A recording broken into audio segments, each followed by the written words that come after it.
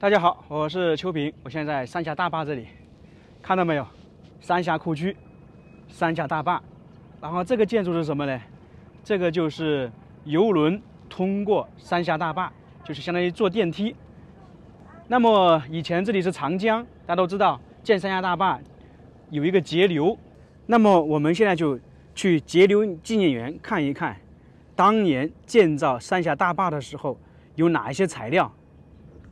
可能呢，很多你没有见过，跟你平时所见所想是有点不一样的。因为三峡嘛，是一项世纪工程，一项宏伟的工程，那里面的建设过程确实也包含了很多技术性的东西。截流纪念园，3次比较大的截流啊，81年的葛洲坝，97年三峡工程大江截流，2002年三峡工程导流明渠截流。听说当时的那个截流啊还有直播，不过我是没印象了。那么什么是截流？截流是指在水道中截断水流，以提高水位或者改变水流的方向。我国最早描述截流的论作是战国时期的，也就2000多年前。无论是葛洲坝、三峡工程还是其他水电工程，截流的目的都是为了改变水流方向，在上游、下游截流位置形成挡水围堰，实施水电工程施工。大江大河的截流较之于中小水电工程，其水流升级、技术难度和风险性更高，所以呢，才有这种截流石的诞生。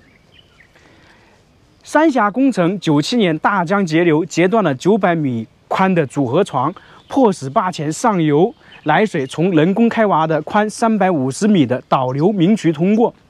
大江截流的成功是长江三峡工程中第一个具有里程碑意义的重大胜利，标志着1期工程的胜利完成，转入2期工程建设。2022年11月份，导流明渠截流，截断了350米宽的导流明渠，迫使坝前上游来水从22个导流底孔通过。眼前我们看的是一座山，由大大小小的石头组成，这些石头可是与众不同。这座山的名字呢，也相当不一般，叫定江石山。我们经常说江山稳固，要把你江山呢一直传承下去。那这些石头呢，就是组成了一座定江石山。它是由一个个巨大的截流石组成，跟我们平时看到的石头不一样。这里有一座小河流，河流上面的石头是杂乱无章的，但是这个山上的石头呢，是专门设计的。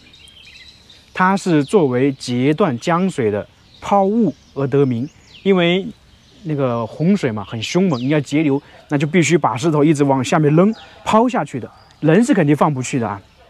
每一个截流石重达28吨，大家想象不到吧？一个这样小小的石头竟然有28吨，它是四面形，相当于一个锥体嘛。这种物品呢，这种形状呢，相当于是在长江截流中啊，具有稳定性最好的一个四面三角体。它是由混凝土加重后浇灌而成，不是天然的石头，是经过重新修整的，是长江截流中极具代表性的一种物品，也就是一种材料。为什么这个截流石是四面体呢？就是4个面，然后像一个锥字形呢？它主要是因为它有几个角呢，放到水里面去啊，有阻挡。因为我们比方说水急冲中的冲啊，你如果有多个面的话，那就能够起到很好的阻挡作用，可分散江水的冲击力。抛入到就扔到江底之后啊，不容易冲走，可有效的提高那个封堵速度。所以说截流石在三峡工程中，大江截流、明渠截流都有大量的运用，也就是说为三峡工程啊立下了汗马功劳。一个是人，一个是物，肯定是设计者和当年建造者是伟大的功劳。那这个截流石也是一样的，是现代水利中截流的代表物。那这里呢是当年截流石一些堆放遗址啊，像一座石山，所以称之为定江石山。这就是三峡大坝的全景啊。我们刚刚是在坝顶上面看的，现在在这个对面，哇，震撼了！今天的天气还可以，大家有见过这样的场景没有？那里应该是放水的吧？刚才看到那些截流石都是非常大的，几十吨。那么在这些地方呢，就一定有大型机械设备。我们去年去一些矿山公园，也能够发现有很多大型设备，铲车还有运输车。那这里也不例外。现在去看看，这里有一个大型设备广场。这里呢是有2种大型设备。首先看到的这个就是大型的铲车，相当于我们说推土车。然后旁边呢就是一个制卸汽车，相当于就是我们的货车装东西。那这个铲起来，可能就把东西放在那个上面。大家猜一猜，这个有多重？89.2吨，差不多90吨了。高4.5米，长吧？这个轮胎呢，都比我们人更高了，高的不是一点点了。我去年在黄石有一个矿山公园，也有这种大型的设备。也是非常了不起的，这个大不大？它的动力还有工作量都是超级的。那这个就不例外了，这个高度，轮子，哇，这个是特种作业车啊！这轮子都快有2米了，感觉我们人站在这里好渺小啊！给大家看看我到哪里了。这个钢圈都还没有，就轮毂都没有，所以想想这个有多大，太大了，超级巨无霸呀！再这样转一转，看一看，太厉害了。我们看看这个轴，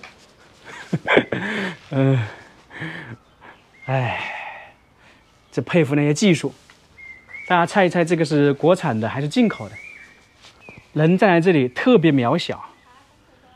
当然了，在大型工程地方就一定有大型的机械设备。前方是这样的，驾驶室应该是1个人，那里不知道会不会有人站在那里。我们先来看一看它那个烟囱一样，就是排气孔，它发动机是在这个下面的，看看这个烟囱大不大？非常大呀！这是当年用过的东西，当时截流。